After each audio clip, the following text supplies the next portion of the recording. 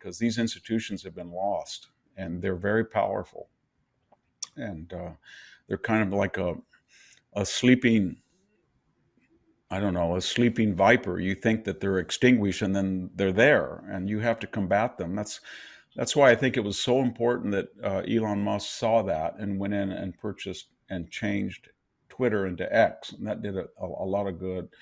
And I think these blogs and podcasts, people, I don't know, Megyn Kelly, Joe Rogan, all these people are developing huge audiences in a way that challenges the left. And so, yeah, I think you're right that, and it's empirical. People say the blue model does not work. It destroys people's lives. It determines, or it dooms them to a life of less material prosperity, less freedom, more control by government. And the other model returns us to the way we were.